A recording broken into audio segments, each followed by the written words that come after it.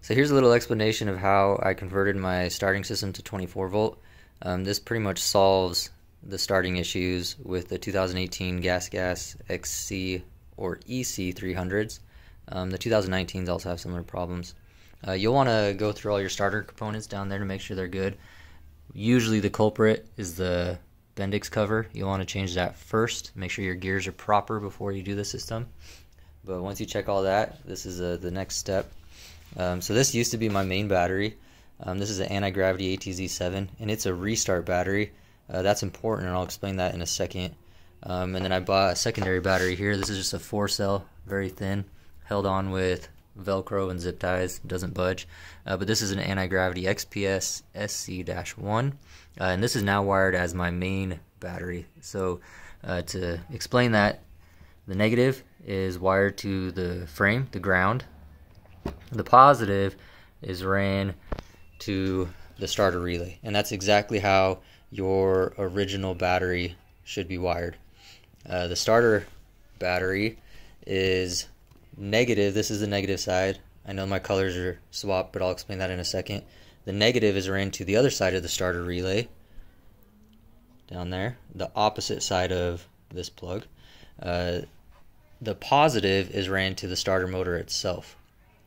The reason why I have the color switched is because when the relay is open, or in other words, when you're not pressing the start button, this closes and is grounded to the frame of your bike. So this technically would be hot, since it's a separate power source. This would be hot to your frame.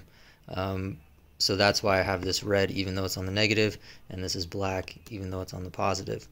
I do have the starter battery on a trickle charger, and the reason for that is because the starter battery is not on the bike's charging system, and that's why this restart battery is important. Because it's not on the bike's charging system, this battery could potentially lose voltage if you start it enough times. However, because it's the restart battery, it has built-in low voltage protection where it puts it into a standby mode and does not damage the battery if the voltage gets too low. And then if I ever need some like emergency starts, I can press the reset button and it'll give me a couple of starts before the battery completely dies. The main battery now is on the bike's charging system, so even though it's a smaller capacity, it is always being charged by the bike when it's running. Even if my bike isn't running, I did the math, and my cooling fan, which is basically the only load on this main battery, when the bike is off, it can run for 5 hours. So the fan will run for 5 hours if the bike is off. I don't see any world where that would ever happen. So because this battery is always being charged, I do not have a trickle charger on it. The idea is that I'll just trickle charge this battery after every couple of rides, and then in an emergency situation I have the restart function. So the bike right now is cold, 76 degrees, hasn't been running, and this is how quick it starts.